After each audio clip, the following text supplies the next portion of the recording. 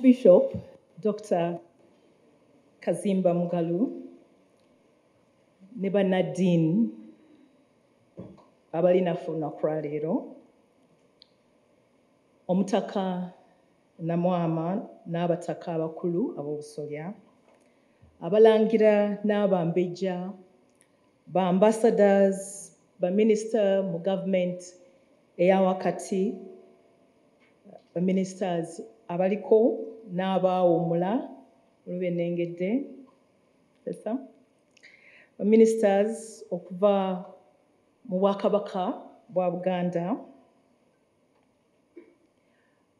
CEO wa MTN ow'erinnya Sylvia,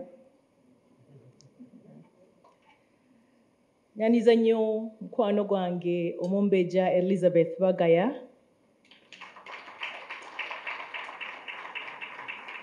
ow'Etooro, ng'era atudde wamu ne mukyala Joyce Mpanga ne mukyala Rhoda Kalema, ababadde very instrumental in the development of Uganda. And I think they've all written books. And I know, Princess Bagaya, your book is also on the way. We're looking forward to it. Yes, and very instrumental in our development since the 60s and in the women's movement in our country. So I'm privileged to sit right on the same table with them today when I'm launching my book. Thank you very much. Neesimye nnyo okubeera ne family yange, family ya Ssebugwawo, abooluganda mwebali. Muwanike ku mikono tulabe weebuli. Mukyala Joyce Ssebugwawo Buyaawo n'abalala bangi nnyo, mwenna ababali basenga, senga mwebale kujja, ne baganda bange mwebale nnyo okujja mwenna abali wano. Nsanyuse nnyo manyi mulimu mikwano gyange be nasomanga nabo okuviika ntandike from Lake Victoria School. Please, mwebale. Yeah? Anyone out there? I know. Nora, are you there? Yeah, Nora, Akembo, and Bernard, and all. Pleased to see you. And Wanyange, I'm sure you have Wanyange here. Oh, yes, in the full house. Gayaza Primary School.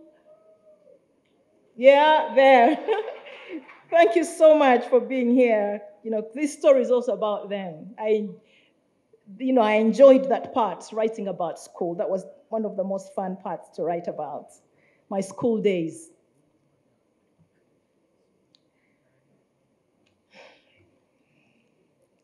Nsanyuse nnyo mwenna mikwano gyange abazze wano leero. Bwe ntandika okumenya amanya sijja kubanga mwenna abooluganda n'ab'emikwano mwebale nnyo nnyo nnyo okubeera wano olunaku lwa leero.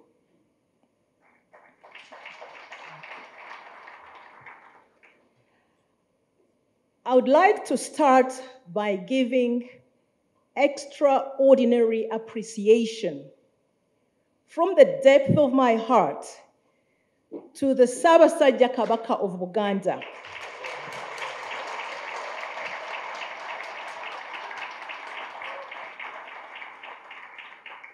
for having allowed me to lend a hand to the progress and development of our region and people, for having allowed me to do both, as the previous speakers have spoken about, and as you read in the book. I don't want to spoil it for you, although it has somehow been spoiled. And for being supportive to me while doing it.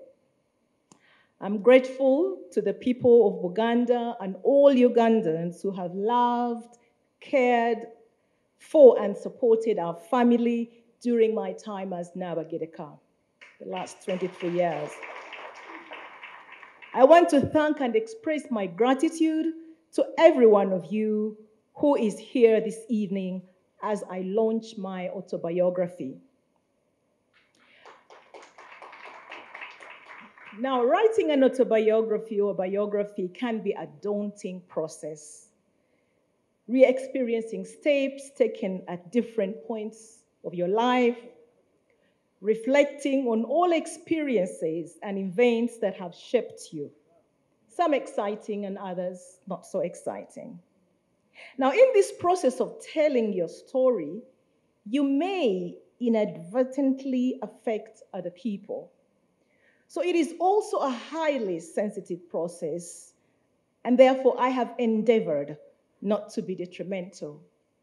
However, if I have disappointed or hurt anyone in this process, I ask that you forgive me because it was not the intention.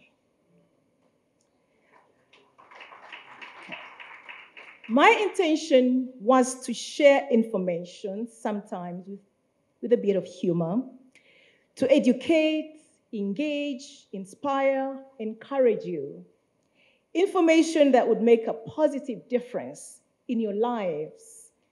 And I ask you to look at it that way because I love you all so much.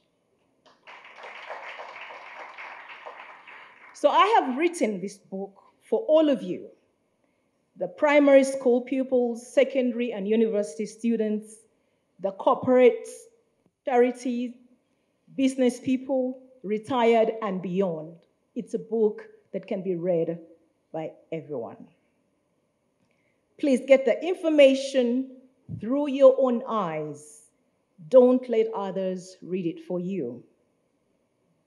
There are many people whom I would like to thank before I launch.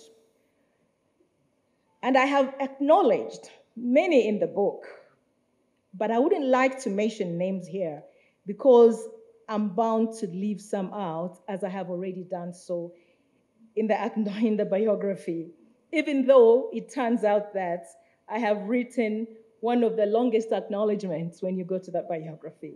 I have still managed to leave out some very important people, and for that I apologize. However, for this occasion, I'll make an exception and mention a few key people that have been in my life, and those are my parents, both departed and those still alive. The departed, my father, John Luswata, my grandparents, Omutaka Nelson and Catherine Sebugwao, my maternal grandparents, George William and Nora Musoke, and Daddy Maxwell Kojo. I give thanks to each one of them. I remember and thank them for all the ways in which their lives touched me, for the difficult as well as the good times, for the ways in which their lives and their love continue to be with me. With thanksgiving, I'll always remember them. I would like to thank Mama Edith Luswata for her support and care. As a young teenager, I spent more time with my father and Mama Edith, and together with my siblings, Patrick, Nelson, Barbara, Juliet, we experienced their love and protection. Finally, I thank my mother, Rebecca, for loving and guiding me along with my siblings, Rubin and Monique. Your inner strength and resilience has undoubtedly rubbed off on me. Who am I to attract such an interest at such a time as this? To attract you to come and be interested in my book, to read my story. It is indeed a blessing from God that I, the Nnaabagereka, writes a book, and so many people like you would want to read it. It's a blessing beyond words. One man said, I don't read and I have no interest in reading books, but I'm going to read Nnaabagereka's book. I thank God for that. I thank God Almighty himself. He gave me difficult tests, but he also gave me the courage to overcome them. He allowed me to have doubts and showed me red flags, but then he gave me the willpower to emerge from them. I thank God for his guidance and his love. He is my anchor and my seasoned captain, our Lord Jesus Christ.